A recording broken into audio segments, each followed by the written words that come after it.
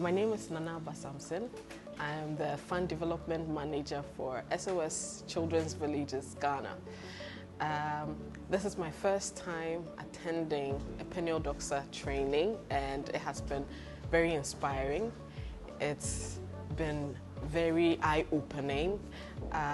Some of the things I've taken from this training are how to make sure that strategies don't fail. I mean, fundraising strategies, there are a host of them. There are a host of marketing strategies and tactics to use, but this has opened our minds to know exactly what to use for which target audience, and it's made it a bit easier to flow in putting our strategies together and making it more practical for the rest of the staff to be able to understand and flow with the organization's objectives.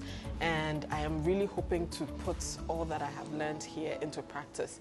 I'm looking forward to coming to the next training and evaluating what this training has, the effects it has had on our impacts.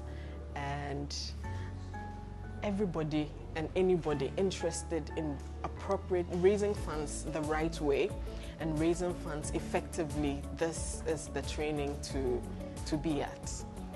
Thank you.